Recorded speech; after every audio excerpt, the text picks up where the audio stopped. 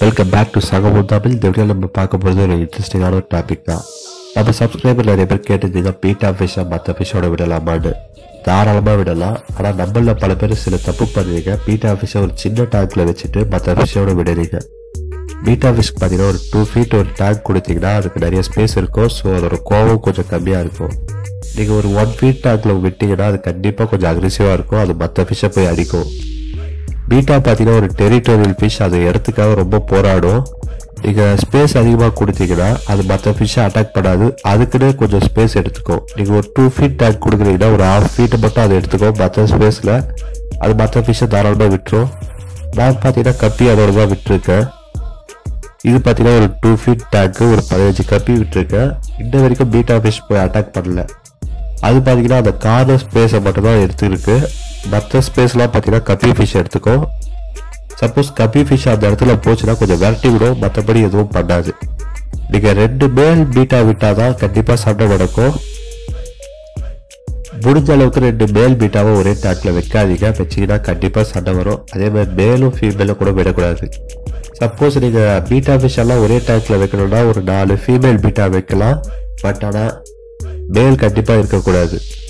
அதே மாதிரி பீட்டா ஃபிஷ்ஷை ஃபீமேல் பார்த்தீங்கன்னா ஒரு 4 ஃபீமேல் விட்டீங்கன்னா கூட கப்பியை கூட விடலாம் தாராளமாக. ஒரு பீட்டாவோட லைஃப் ஸ்பேன் பார்த்தீங்கன்னா ஒரு 2 years மேலே வரும்.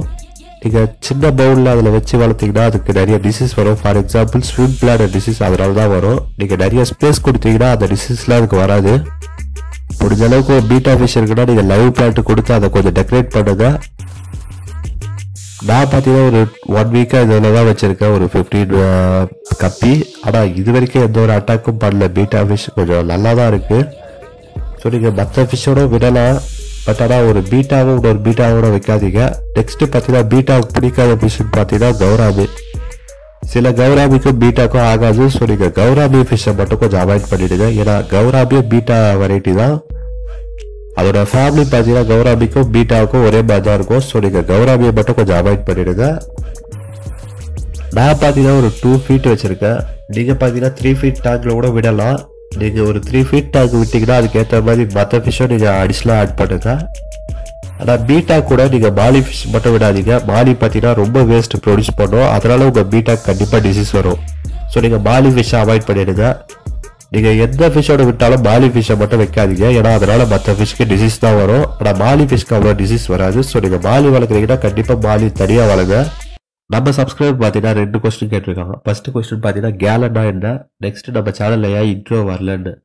கேலண்டா ஒன்றுமே இல்லைங்க. நம்ம பால் யூஸ் பண்ணுறதுக்கு எப்படி லிட்டரை வச்சு மெஷர் பண்ணுவோமோ அதே மாதிரி தான் அமெரிக்காவில் பார்த்தீங்கன்னா லிட்டர் யூஸ் பண்ண மாட்டாங்க. மோஸ்ட்லி கேலன் யூஸ் பண்ணுவாங்க. 1 gallon = 3.78 liter.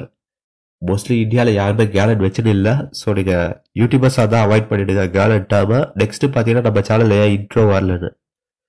ஒரு 20 seconds இன்ட்ரோ போட்டு டைம் வேஸ்ட் பண்ண விரும்பலை. அதுக்காக தான் ஸ்டார்டிங்கில் எந்த ஒரு இன்ட்ரோ இல்லை நம்ம சேனலில். ஃபியூச்சரில் உங்களுக்கு எதாவது இன்ட்ரோ வேணால் கீழே கமெண்ட் பண்ணுங்கள். இந்த வீடியோ பிடிச்சிருந்தா மறக்காமல் சப்ஸ்கிரைப் பண்ணுங்கள். நன்றி, வணக்கம்.